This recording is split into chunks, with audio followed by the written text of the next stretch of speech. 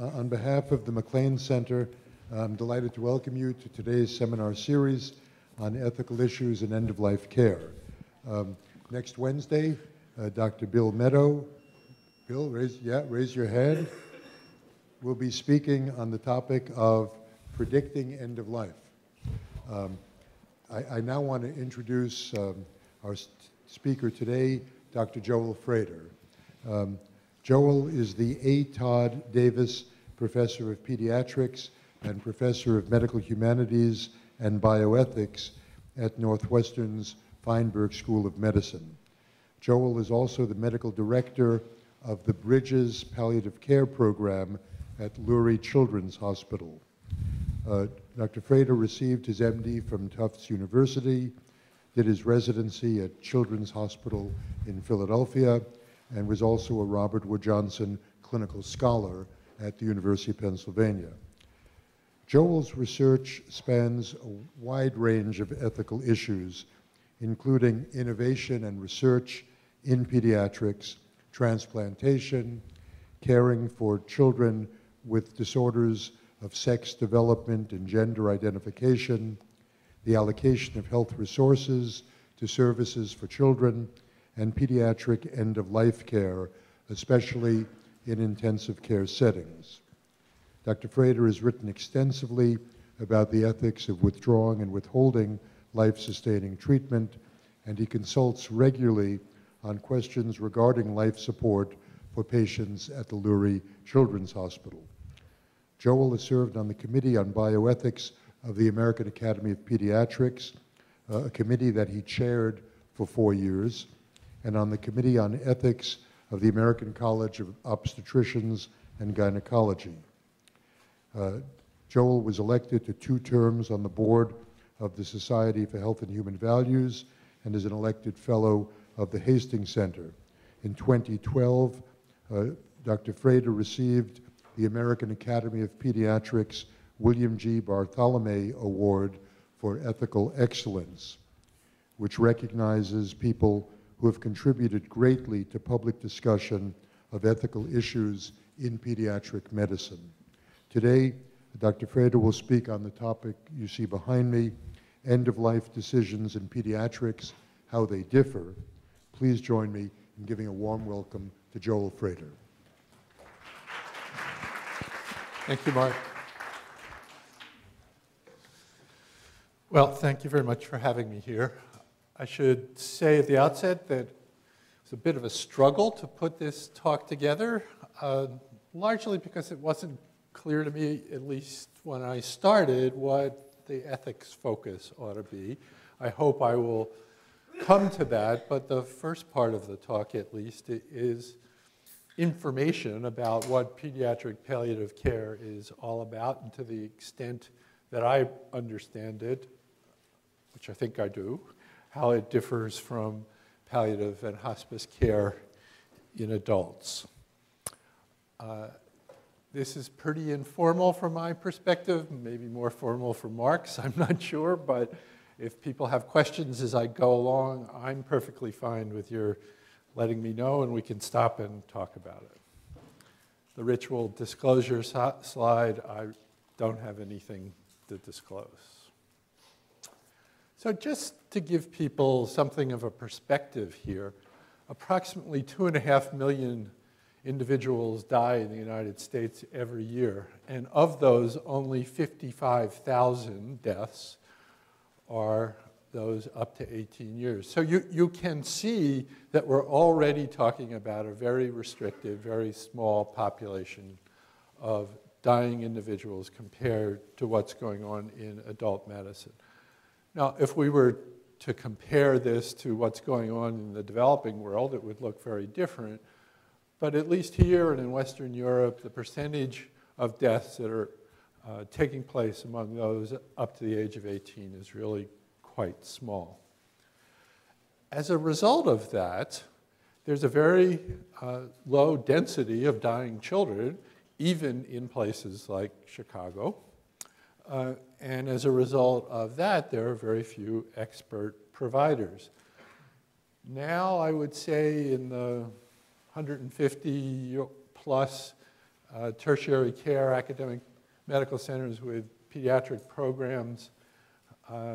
Probably 65 or 70, maybe a little bit more than that, have dedicated pediatric palliative care programs.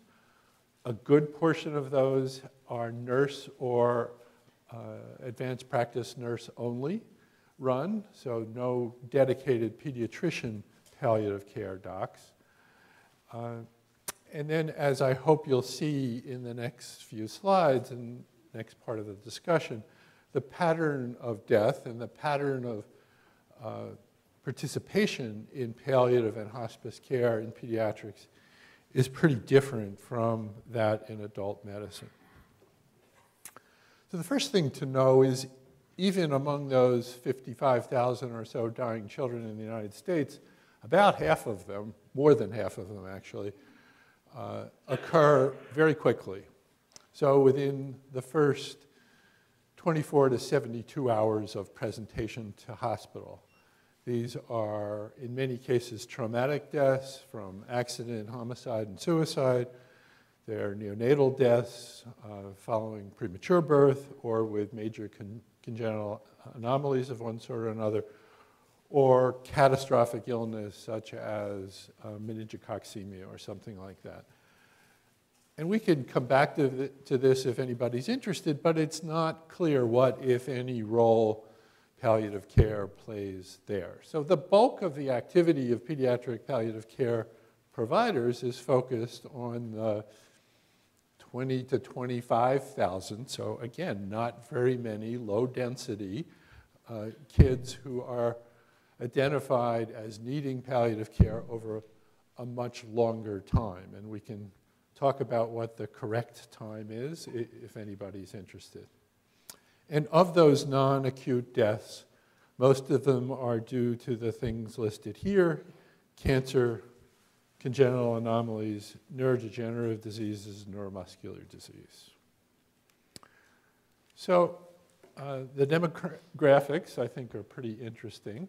As opposed to adult hospice care, at least, where 80% of the patients are cancer patients, in pediatric palliative and hospice care, and by the way, we don't really make much of a distinction between palliative care and hospice in our world, and I'll attempt to explain that a little more as we go along.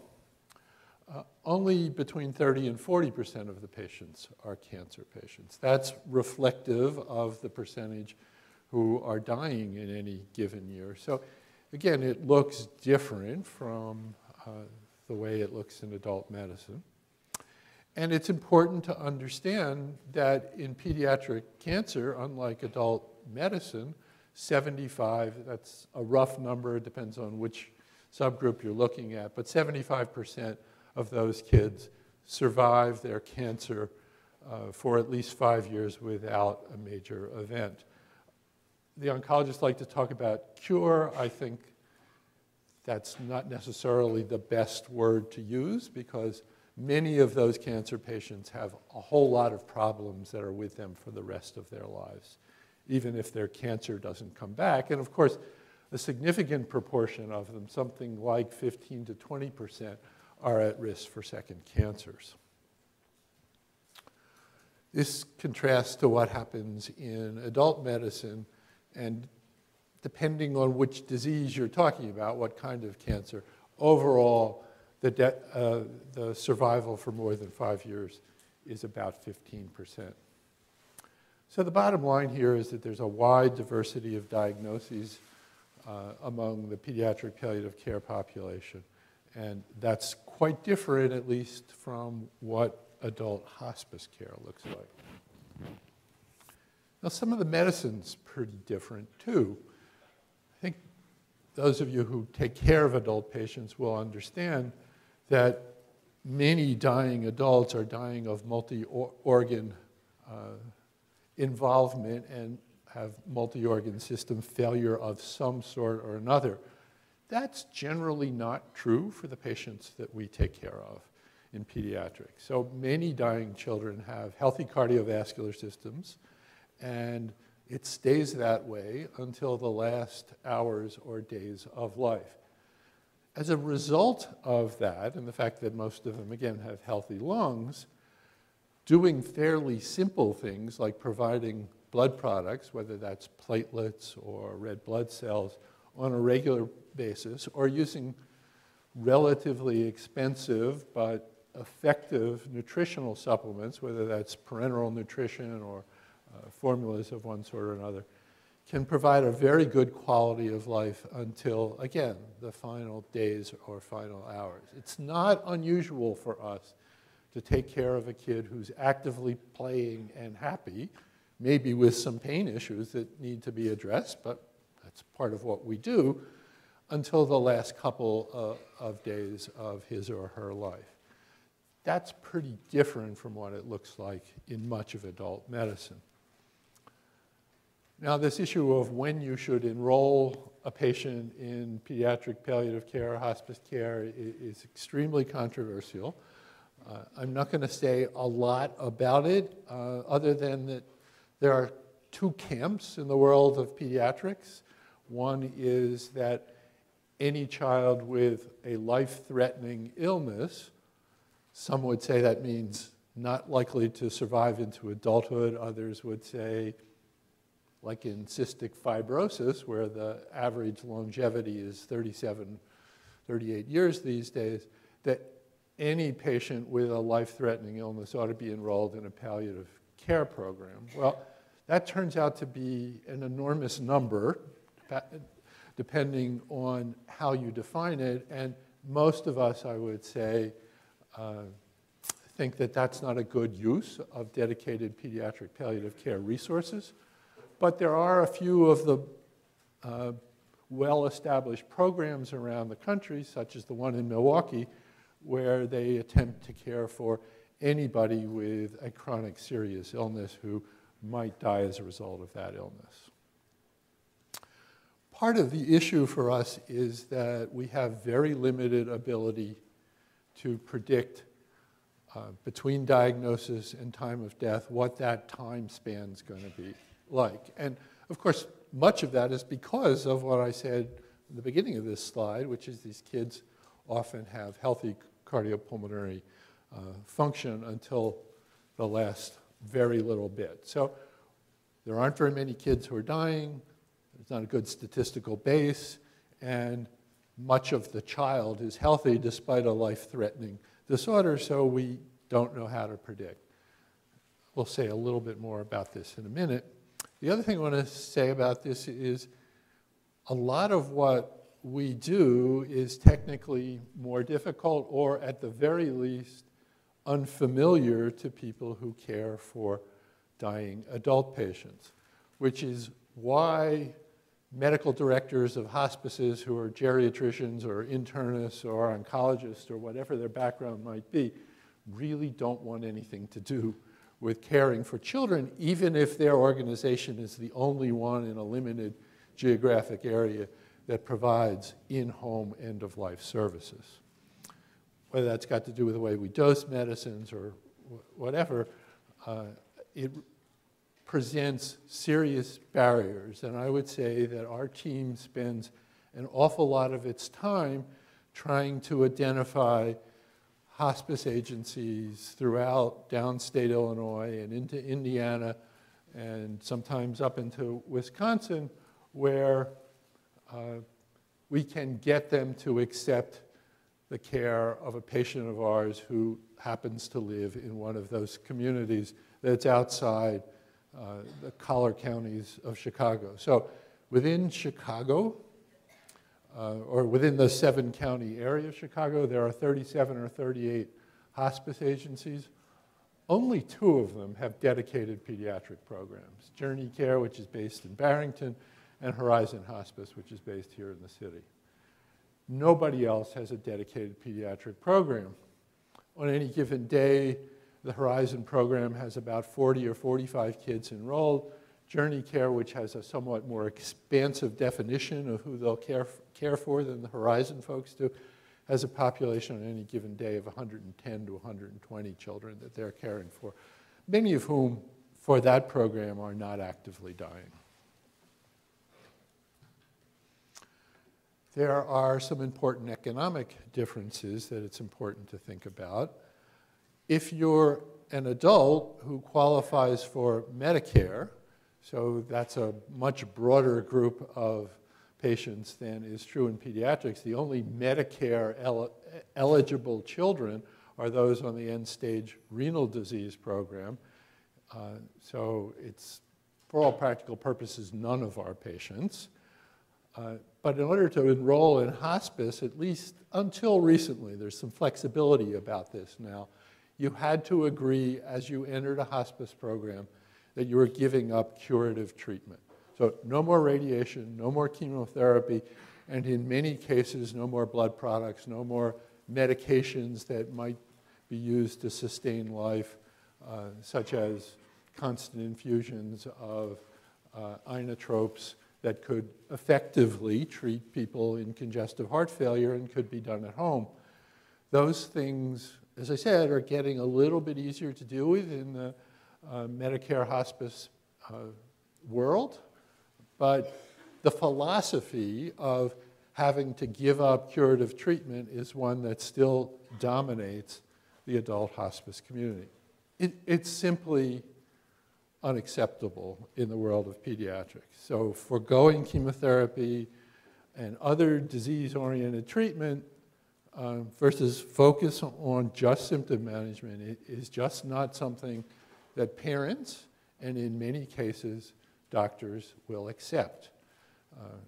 That's true of pediatric oncologists. It's true of people like Bill in the world of neonatology. But I think it's generally true in pediatrics. It's much harder for people to agree to forego continued attempts to at least support basic organ function, if not continue to try to cure. It's important, I think, to try to think about why that might be so. I mean, other than the fact that in the developed world, it's no longer acceptable for children to die before their parents as a general matter. But the other thing that's really important is to appreciate that at least in two worlds, the world of neonatology and the world of pediatric oncology, over the last 50 years, there's been phenomenal progress.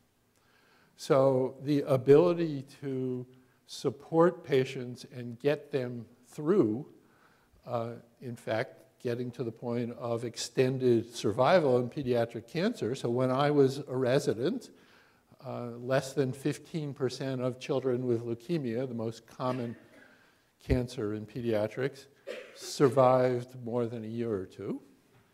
Now we're up to, at least in standard garden variety acute lymphocytic leukemia, 5-year survival is in the range of 90 to 95%. Very different from what it looks like in adult medicine, and that's true in the world of the neonatal intensive care unit as well. Enormous progress in supporting patients and getting to the point of independence from ongoing medical treatment in many cases and long-term survival. In the last few years, part of the ACA, we've seen a requirement in federal law for something that's called concurrent care. What this means is that at least in programs that are supported by federal funds, so for us that mostly means Medicaid,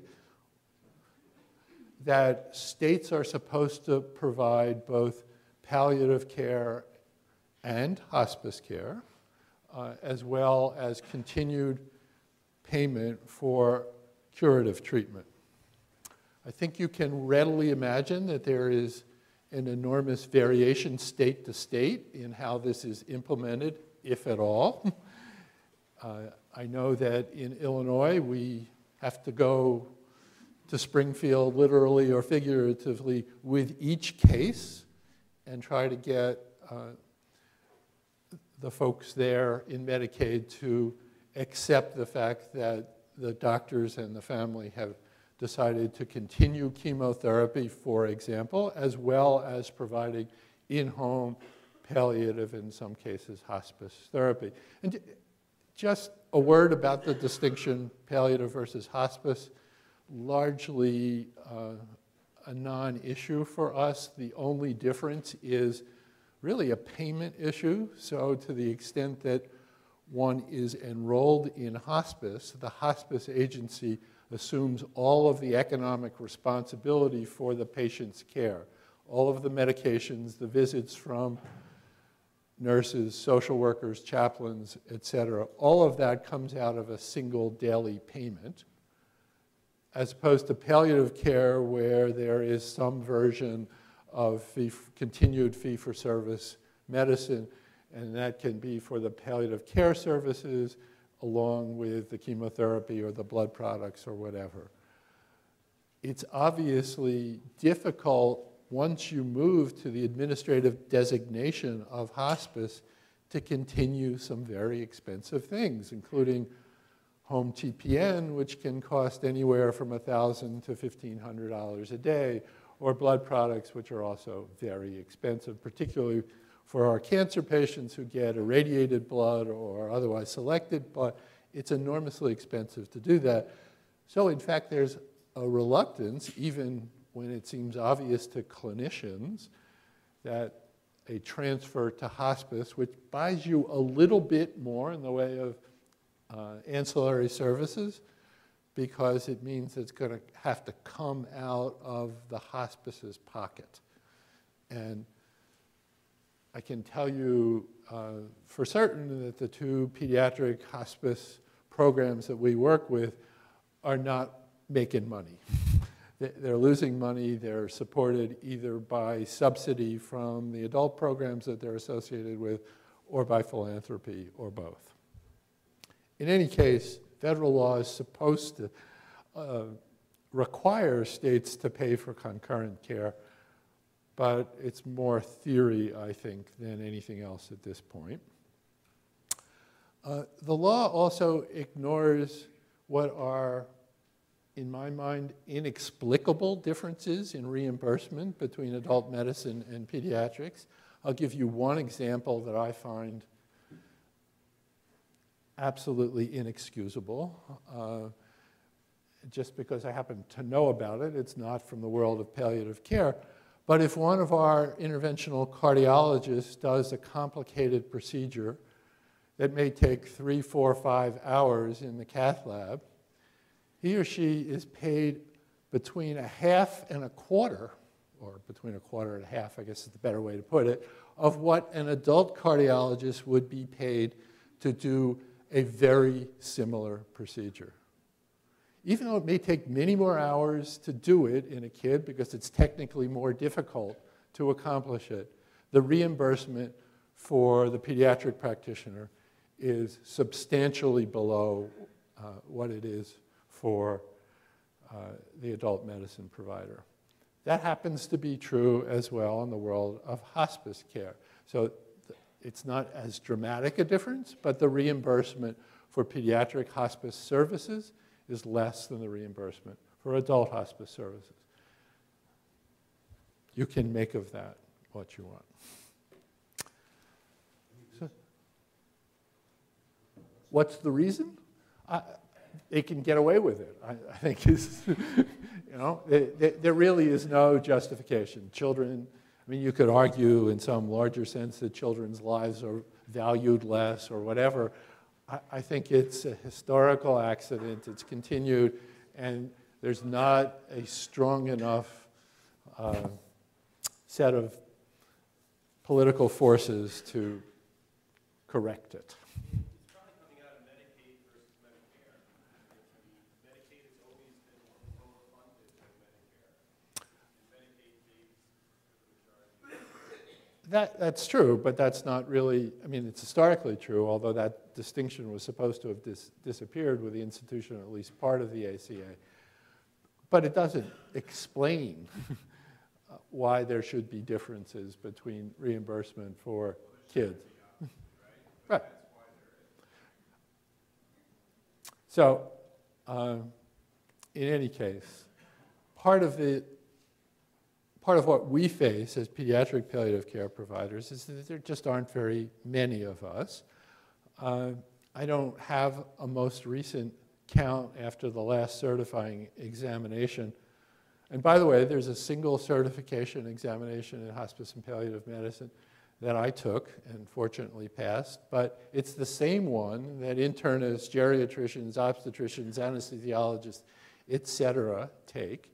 Single exam, 90% adult medicine, so much of it was anybody's guess from my perspective.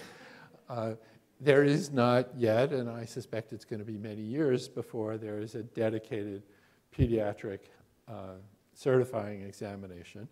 There are fellowship programs. I say here only 10 to 15 in the country. I've been noticing in the last few days that there's been a mushrooming of programs, so we're probably up to 25 or so, but not very many. So we're not churning out pediatric palliative care providers for a variety of reasons. And you know, that just means that there aren't a lot of people who are at least trained and expert in providing palliative care. Now, again, in contrast to what goes on in adult medicine, where many people have made the argument, I think a good argument in adult medicine, that training adult medicine providers, whether it's internists who are primary care providers or general family doctors or even gynecologists in end-of-life care, and that's what the AMA-based EPIC program is designed to do. You can't really do that in pediatrics because training primary care pediatricians to care for dying kids is pretty much a waste of time. The average primary care pediatrician has one death in his or her practice every 7 years. And most of those deaths, as I said before, are from acute kinds of things. And so training those doctors to provide good end-of-life care might be a nice thing to do, but they're not going to be able to maintain their skills. And at least some of us would say that there are a specific set of skills and at least a sense of familiarity with much of what we do that needs to be kept up. And it's just not possible to do that. Corollary to that is that most palliative care and hospice agencies that provide care in the home have no one trained to do specific pediatric care. They may have among their group of nurses that are providing care to 80-year-olds somebody who spent some time as a pediatric nurse at some point, but it was probably many years ago, and because of this density issue, low density, they don't have opportunities to maintain their skills. And you know, some of that is, again, technical stuff like putting in IVs or drawing blood or whatever. And some of it is just the comfort level dealing with dying children and the multiple psychological issues and their families, and we'll get into that a little bit more. So in most cities, even in places that have a children's hospital of some sort, there are not home pediatric hospice services to refer dying children to. So there might be a children's hospital. So we were just recruiting somebody who's doing his pediatric palliative care training in Memphis. There's a children's hospital there at Le Bonheur, part of the university system, and there's St. Jude's Children's Research, mostly cancer hospital. And they have lots of dying children, but when these kids go home, they have no place to send them where they can get expert in-home care by people who know how to care for children. So I think everybody in the room either does or I hope will know that palliative care is an essentially interdisciplinary practice. It's not just some doc in an office someplace writing prescriptions for opioids. It's a collective process that involves nurses, social workers, chaplains, and in the case of pediatrics, very often includes creative arts therapists like music therapists, visual arts therapists, pet therapies, massage, sometimes if we're lucky, et cetera. It's an essentially interdisciplinary practice. And perhaps more so in pediatrics than in adult medicine. That's arguable, and I don't care to argue it. But I think what's really important is that a very explicit part of the job for pediatric palliative care teams and home care teams is caring for everybody in that child's life. So it's actually providing treatment, in the case of siblings, through the art therapist or the music therapist, or in some cases the social worker, as those kids are going through the death of a sibling. It's not just, walking into the home and saying hi and looking at a dressing or checking on someone's symptom needs. It's explicit care of other family members, and in some cases beyond the family, extending into school systems. And you can well imagine that in some school systems, having a dying child in the classroom represents challenges for the other kids, who are almost certainly going to know what's going on, at least in some way, at some time, and for administrators, particularly when there are things like do not resuscitate orders to be dealt with. And many school systems have a great deal of difficulty with having a child in the school who has a do not resuscitate order. So we have more patients than just the patient him or herself or a spouse. And as a result of all that, it costs more to do what we do than adult hospice and palliative care.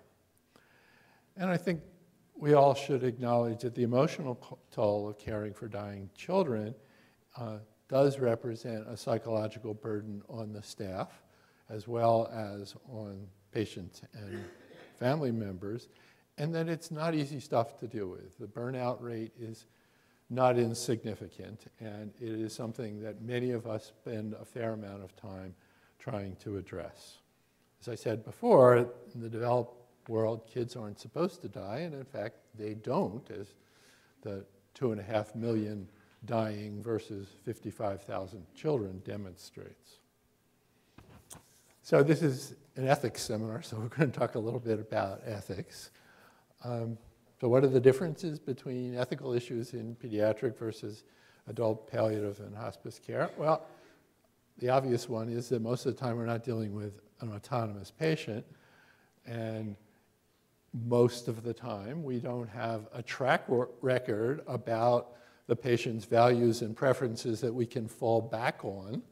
So we can't use substituted judgment when we're making decisions. So we're using the decisions usually by parents, or some cases other legally appointed representatives, but it raises a bunch of issues. The first is, so at what point do we include the child as a decision maker? Now, I have to say, in the small amount of experience I've had in the world of adult medicine, this is an issue in adult medicine as well, the extent to which one should include or not include. It's a cultural issue. It's an issue for older patients who may have compromised brain function.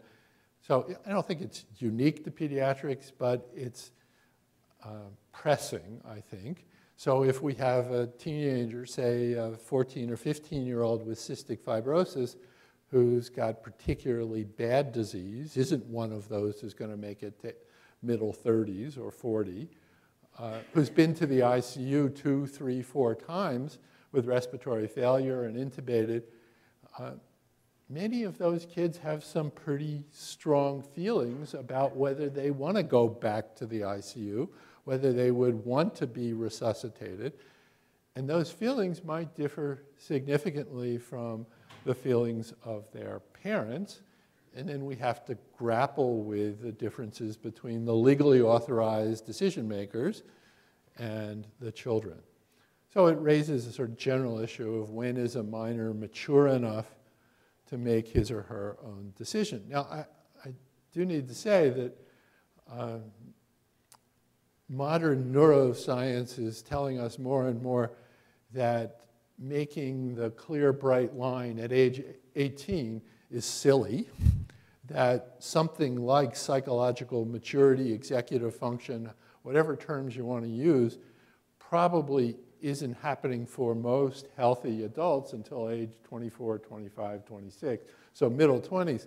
So we have a whole class of patients who are legally entitled to make decisions for themselves who probably aren't making very good decisions. And what we should do with those folks, I'm not sure. I doubt we're going to change the politics of age 18 being the age of majority, but I think this notion that 18 has some magical powers is something that we should all abandon. So if we can't legally or otherwise use the patient's own values and preferences for decision making, then what do we use as a standard? I already said we can't use substituted judgment because we don't have any way to do that. So we're supposed to use this thing, best interest of the child.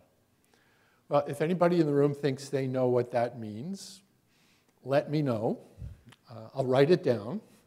I have no idea what it means. I think it's a mantra that I hear pediatricians and pediatric nurses and social workers invoke all the time, as if there were some sort of standardized definition of this and there was always agreement. And the reality is there's often no agreement whatsoever about what constitutes the best interests of a child. Let me give you an example relevant, at least to a certain extent, to what we've been talking about. On a pediatric bioethics listserv that I look at and sometimes respond to and participate in, there's a case that's been posted in the last several days about an adolescent with end-stage liver disease who comes from a religious community that makes collective decisions about the uses of resources, pays out of, so they typically reject insurance, pay out of pocket, if you were, from the community resources, and the recommended medical treatment for this 15-year-old or so is liver transplantation. But both the community and the patient say, sorry, we're going to forgo this. We understand that this might provide many years of extended life and even a good quality of life, but all things considered, we don't think it's worth it. And the question is, you know, should a kid of this age be entitled to reject life-saving treatment of that sort? Now, Peter, correct me if I'm wrong. I assume you've seen this discussion online. I was actually pretty surprised to see general agreement among at least those brave enough to contribute that the institution shouldn't go to court and that this decision should be honored by this young patient and the community. I think if that had come up 10 years ago, we would have had a very different response. And I think what's really interesting to me is the success of liver transplantation in particular and the quality of life following liver transplantation is a lot better now than it was 10, 15 years ago. So it's hard to make the argument from that point of view. In any case, I'm only trying to say that who it is that decides and on what basis and even what we mean by the term best interest of the child seems entirely up in the air to me. And every time somebody invokes this notion of best interest, as if it were clear what it means, I cringe. So whose call should it be? Unclear. And then I think a part of this conundrum about best interest is that if you take it seriously, if you take it literally, at least in the way it was described by the folks from Yale 30, 40 years ago who wrote most about it when they first did, you can only focus on the interests of the child. The interests of other family members, the economic interests of the family, all sorts of other things shouldn't count. Shouldn't count. That's an ethical imperative from that perspective. I think that's not how families work. Those other interests must count, but many people have a very narrow view of what best interests of the child mean and don't want to take into account a more expansive notion of the child in the family, which is, after all, how most kids live. Not all, but most. So there are some important symbolic differences in the care of dying children versus the care of dying adults. The most obvious one is if you're dealing with an 80-year-old with colon cancer, disseminated colon cancer, many people feel perfectly comfortable invoking some notion of this individual has lived a full life. And it doesn't have quite the same emotional impact as dealing with, say, a 7-year-old with a disseminated neuroblastoma. There's no full life to look back on. There is, in fact, at age 7, normally, a full life to look forward to. So when you can't do that, that has a very different kind of psychological and social impact on people. And I think this is most poignant in the world of continuing life through the means of medically provided or artificially provided fluids and nutrition. Clearly, many of us, those of us who've been parents in particular, have very strong positive feelings associated with feeding our children. Babies in particular, young children who can't get food for themselves, et cetera. That's part of what we do as parents, as caregivers, and we're hardwired to think of that in a positive way. So much so that the thought of not doing that is really hard for lots of people. It's particularly hard for parents, but I think it's also very hard for many doctors, nurses, and others. And it seems to me to be independent of the means by which the food and fluids are given. So logically, one might argue, and one certainly sees this with regard to adult patients, that if the patient refuses to take nutrition or fluids orally, that's fine. That's some sort of decision. There may be discussions that are somewhat controversial about the adequacy of the decision, that is, the decision-making capacity, but nobody gets bent out of shape these days, except perhaps in certain religious communities, about not feeding adults who make a conscious decision to stop eating and drinking. That's not true in our world, and it's particularly not true in the world of babies. So in the neonatal intensive care unit, at least in our institution, Bill, you could tell us about yours, the decision not to do NG feeding or intravenous feeding in a baby is always fraught. It is always difficult, even when everybody agrees that the best thing for this child would be to die. Having that accomplished, at least in part, through the withholding of fluids and nutrition is an exceptionally difficult thing to pull off. Part of this, I think, is because, again, going back to what I said earlier, these kids have healthy cardiovascular system, healthy lungs, and it often takes a long time for them to die, up to 2 to 3 weeks. And as they're dying, you can see the effects of dehydration and poor nutrition. They literally shrivel up, and that's extremely difficult to watch. It's very hard for parents. It's very hard for bedside nurses.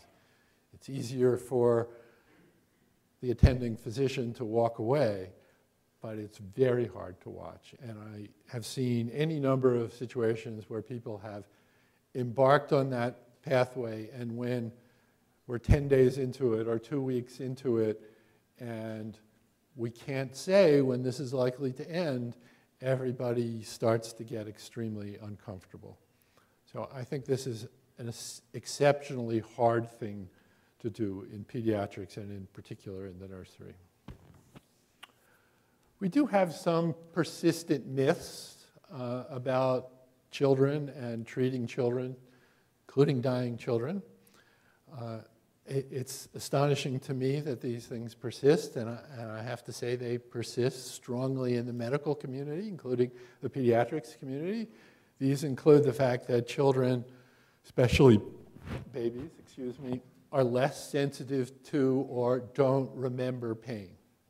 There's an enormous body of literature at this point that says even premature infants who are in the neonatal intensive care unit, who have their heels pricked day in, day out, over and over again for weeks and months, have a very different response to pain when they're 4 years old or 5 years old than those who did not have that experience. They may not remember it in a conscious sense, but it's now wired into their brains. Babies, I assure you, feel pain. Anybody who's ever been to a ritual circumcision of a little boy knows that babies feel pain. So how it is that this myth persists is beyond me, but it's still there. Similar myths exist with regard to response to opioids. So people out there still believe that kids are more likely to experience respiratory depression from ordinary doses of opioid than adults. There may be an argument that this is true in babies under 34 weeks gestation. It's simply not true beyond that. But I cannot tell you how many times in a week I encounter from some nurse or some resident, and unfortunately many parents, oh no, we don't want you to use an opioid on our dying child because you're going to make the child stop breathing. It's a real persistent problem. There's another myth out there that somehow kids become more easily addicted to opioids than adults. Has no basis in fact. In the 7 years we've had a pediatric palliative care program in our institution, and believe me, we use buckets of opioids, we've had one kid who has developed a substance abuse problem. That's a pretty good track record. It's very rare, and I think there's a fair amount of data out there that suggests that consistent, aggressive pain management leads to much less psychological dependence than inadequate pain treatment. Now, I want to be careful here. I'm not talking about physical dependence. Any patient who's been on an opioid regularly for 5 to 7 days develops dependence and needs to be tapered off those drugs. That's clearly not the same thing as addiction. Kids who have their pain managed appropriately are no more likely to develop addiction than anybody else. So all of this stuff, as far as I'm concerned, is nonsense, but it takes up an awful lot of our time dealing with family members, often grandparents, who are terrified of the use of opioids, as well as, unfortunately, doctors and nurses who ought to know better. So there are also some myths out there about various aspects of decision making. The most persistent one, I think, among pediatric physicians is that parents can't bear the burden of making decisions at the end of life for their children. And therefore, we need to spare them from that experience. I have to say there is no empirical support for this notion. I think it's a wish that operates at a number of different levels. But any work that anybody has done on this question, at least in the last 20 years, including work that we've done in a variety of settings, has made it clear that parents absolutely want to be intimately involved in these decisions. Somewhere between 20 and 30% of the parents that we interviewed said they wanted to be the only ones making the decisions. They didn't even want to hear any input from doctors or nurses. So they don't run from it. Now, let me be clear. It doesn't mean there isn't an occasional parent who says, I can't do this, or I won't do this. Of course, there are some parents like that, but by and large, parents want to be involved in decisions. So there's really no support for claims of a heavy guilt burden to the extent that families don't want to be involved. I'm not saying that they don't feel guilty, because it's the universal experience of parents that they have some element of guilt about what's happening to their child. But that's different from willingness to take a share in the decision-making about the child. Most families seem to prefer some notion of shared decision-making with the clinicians. And as I said before, some children with life-threatening illnesses also want a role. I think there's a great deal of variability here. I think there's a population of chronically ill kids with life-threatening disorders who have been, for a variety of complicated reasons that we don't understand very well, infantilized psychologically by their experience. But there's also another group of kids who are mature beyond their years and who understand what's going on, even as young as 14 and 15, and want very much to be participants. So it's important to make an assessment of the patient. I think this is probably true in adult medicine as well, about the extent to which the patient wants to be involved. Parents don't, by and large, have a choice. If they are the legal decision makers, we have a hard time if they say they don't want to be involved in the decision. That doesn't go down well in our world. And I think one of the biggest arguments for not leaving children out of the discussion is, and we've learned this from various interviews with kids, that almost always they know what's going on, especially if they're in the hospital a lot. So they understand what the issues are, but they often don't feel entitled to talk about it because they feel that talking about it is only going to upset their parents, and they don't want to do that. They want to protect their parents from what they know is already an enormous emotional burden. So leaving the kids out further isolates the kids, and from my point of view, probably isolates family members as well. So as a general rule, our practice is, even when we run into opposition to families, is try very hard not to yield to parents' requests that we don't discuss what's going on with the patient.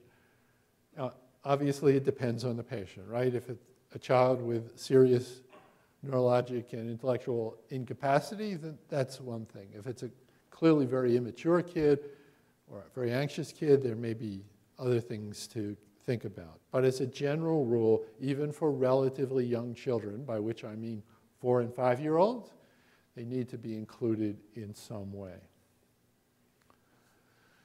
So what about the business of where children ought to die?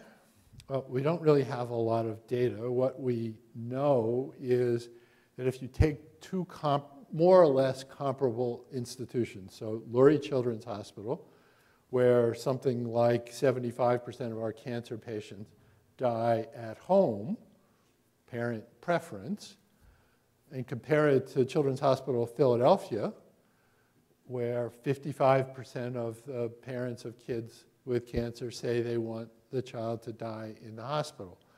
How do we explain that fairly dramatic difference? I don't think we have great data about this. Some of it probably has to do with population differences between the folks that our friends at CHOP care for versus our population. But honestly, we don't know. This is cultural, it's religious, it's got to do with ethnic preferences, et cetera. But there's a lot of variation. If you ask dying adults, most of them will tell you that they want to die at home, and that's our experience with parents of dying children, but clearly it's not universal. A piece of this might be, although I'm a little skeptical of this, the fact that there are not inpatient hospice facilities that kids can take advantage of in most places. There certainly are almost no pediatric-specific inpatient hospices in the United States, as opposed to Canada, as opposed to England. How much that contributes, I don't know. I do think that for many patients that we care for who are sick for years and years before they enter a dying phase, they form very strong bonds with their clinicians, both the doctors that are caring for them and the nurses in the hospital, et cetera. And they don't want to go someplace else for the last days or even weeks. They want to continue those relationships. Shunting them off to an inpatient hospice is easily seen by them as abandonment. So I think that plays a very big role in this. Occasionally we will have parents tell us that they don't want the child to die at home because they don't want the other children, especially younger children, to be exposed to whatever that means, to the dead body or whatever. And of course we honor that. It is, however, our experience that that doesn't turn out to be a problem for most families. Most families figure out how to deal with that. Just a word about assisted dying and euthanasia. So even in the United States, in the few states where physician-assisted suicide is legal, minors are specifically excluded. You could argue that, at least for mature minors, that's unfair, but it is the way it is. Much of the fear among adults who at least worry about having access to physician-assisted suicide has to do with uncontrolled symptoms. My contention in general is that palliative care physicians are almost always able to control symptoms. Now, admittedly, that may be at the expense of consciousness. So in order to keep my patient pain-free under certain circumstances, I may have to render the patient unconscious. And some individuals don't want that. They'd rather die than be maintained in that state, even if it's only for a few days. In any case, the option isn't available to us, although I have been asked by older adolescents at times if I would provide a prescription, and I have to say no. There are a few places in the world where euthanasia is legal in practice, the Netherlands being the best understood. Pediatric euthanasia there, I have to say, remains somewhat controversial, even in the Netherlands, but certainly controversial in the rest of the developed world. Having spent some time talking to some of the pediatricians and neonatologists in the Netherlands who practice this way, they have a different conception of euthanasia than we do, and most of what they're talking about is what we would call withholding or withdrawing life-supporting technology, but they do what we would call active euthanasia from time to time. They have a different take on it. In any case, it's not legal here. I've certainly heard both parents and clinicians say, can't we do X? And the answer is, I'm sorry, we can't. That would not be acceptable from the point of view of putting the clinicians in the institution at risk. Just a word about research ethics. It has been the case until very recently that a lot of IRBs have a lot of trouble with doing research on dying children. I think we and others have demonstrated that that's a wrong-headed view. And I think that's true for two reasons. First of all, the science of pediatric palliative and hospice care is way behind adult medical care. We've got a lot to learn, and if we're really going to make progress in improving the care, we need to do systematic investigation of one sort or another. But the other thing, and I think this is the most persuasive from a moral perspective at some level, is everybody who's done this kind of research who has and almost all of us have, gone back and asked the parents what it was like to participate in this research, have not only said, this is really important, you should continue doing this work, but we felt better as a result of taking part in these studies. So it is experienced as therapeutic for a substantial number of families, and the fact, or the worry that we're going to just upset people, I think, is a myth that IRBs shouldn't worry about anymore. One pet peeve for DNR orders and PULSE orders, so these are things that apply by and large to out-of-hospital experience. I don't know what you folks do here at Comer, but we don't make parents sign anything when there's an in-hospital do not attempt resuscitation order. Most children's hospitals don't do this, even though our lawyers would like us to do this. So we don't go to them with a piece of paper when we agree that we're not going to attempt the resuscitation. But when they leave the hospital to go home for hospice care in the home, we make them do that. So the state form requires a parent or legally authorized representative to sign. And we have certainly had a handful of cases in the last 5 to 7 years where parents say, I can't do it. I don't want my kid resuscitated, but I simply can't put my signature on that piece of paper. It's an important psychological barrier, and the PULSE movement has not dealt with this at all. So those are the things that I intended to say. I have some cases that are exemplary, but I think I'll stop there, and I'm happy to entertain any questions.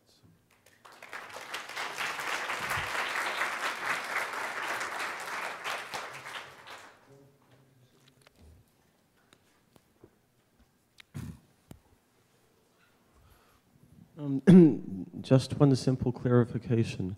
Your number of 55,000 deaths for people under age 18, does that include preemies and neonates? Yes, it does.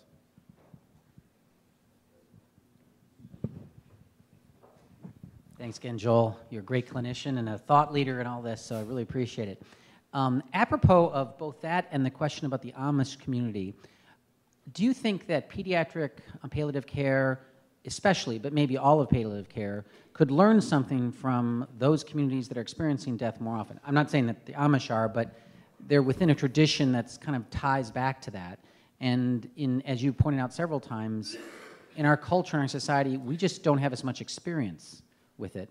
I mean, would there be value in training in countries that are experiencing more or learning from the ways they handle it? What are your thoughts on that? I think there certainly is value in it. I worry that discussions like this would simply see these communities as marginalized and not very important and have a hard time taking away general conclusions from discussions of that sort. I don't think it's impossible, but I think we tend to think of them as other, and it would be hard to overcome that, I think.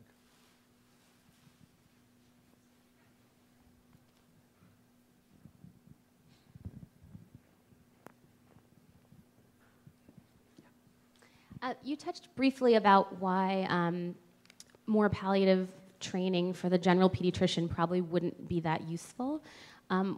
What about more formalized training for the pediatric specialties that are going to encounter this most often? So the oncologist, I'm a pediatric cardiologist. I certainly think that among my colleagues, we certainly have more deaths than one every 7 years, and more formal training. I think people think they're trained in it because we see a lot of death, but more formalized training. I'm curious what you think about that.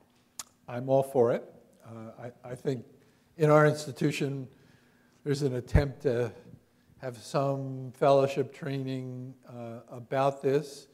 It works most effectively and most frequently in the pediatric intensive care unit.